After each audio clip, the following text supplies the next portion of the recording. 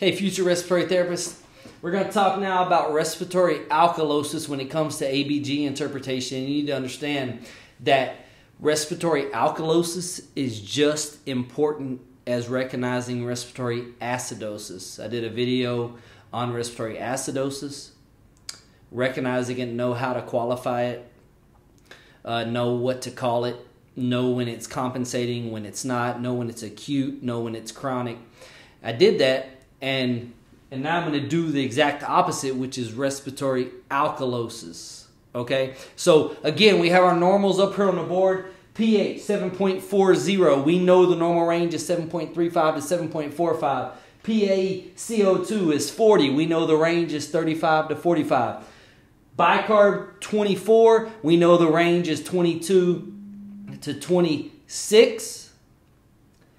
Text will vary.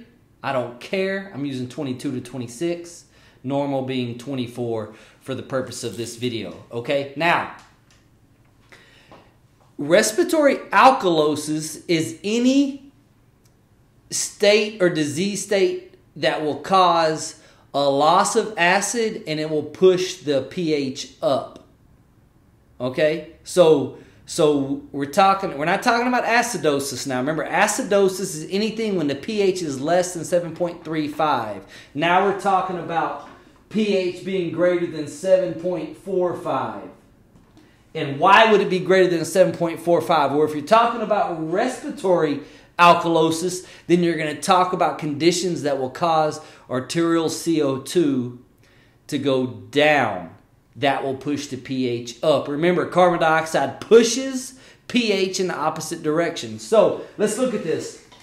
If your CO2 goes down, let's just say to 30, okay, and your bicarb stays the same at 24, then your pH is going to do what?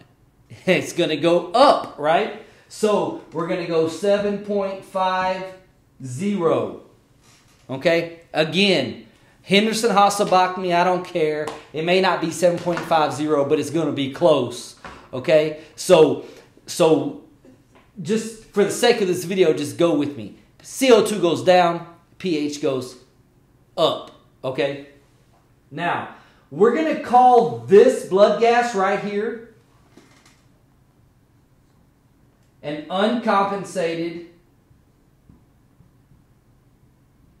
respiratory alkalosis. Why? It's uncompensated because the pH is out of range on the high side and the bicarb has not moved out of normal range. You've got to understand this. If bicarb is within the normal range on any respiratory abnormality, then it's going to be an uncompensated blood gas. Okay? Bicarb is the compensatory mechanism for respiratory disturbances. And in this case, your CO2 has gone down, your pH has gone up, and that's because your bicarb has stayed the same. So this is uncompensated. This could also be called, in the advanced ABG interpretation world, this could also be called an acute alveolar hyperventilation. Now that's a lot of words, right? But if you think about it, acute means uncompensated, and if a patient alveolar hyperventilates, then CO2 will go down. Okay? So this is the blood gas that you will see most commonly with most diseases in the early stages. So if a patient comes to the emergency room, before it's too late, you will oftentimes catch them in an uncompensated respiratory alkalosis, also known as acute alveolar hyperventilation. Why? Because they're sick and they're hyperventilating, trying to get O2 in and CO2 out. Okay? Now, as this process begins to compensate, you will see the bicarb go down. Now, why will the bicarb go down?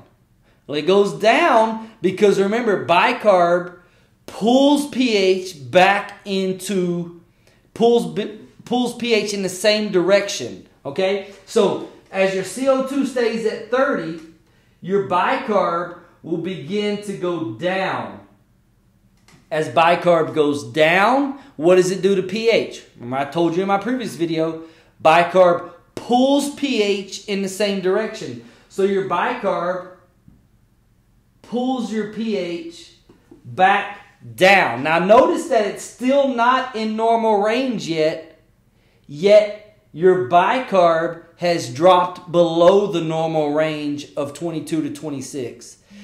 That's because we'll call this a compensating or a partially compensated respiratory alkalosis. So I'm going to write that right here, okay? So this is partially compensated respiratory alkalosis. Okay? It's partially compensated because the bicarb is moved, but the pH is not yet fully compensated back into normal range. Okay? Now from here, the bicarb will continue to drop, and as it continues to drop, it will continue to bring the pH back down. So from here, CO2 stays at 30, bicarb goes to 18, pH comes to 744, and what do we have now? Now we have a fully compensated, because pH is back in the normal range, respiratory alkalosis compensated by a drop in bicarb. So this would be a fully compensated respiratory alkalosis. Remember, bicarb will always move down when your patient is hyperventilating. This will bring your pH back in to normal range. So there we have it, guys. Acute alveolar hyperventilation, also known as uncompensated respiratory alkalosis, where your patient is hyperventilating. Common in early stages of just about every disease process. Okay?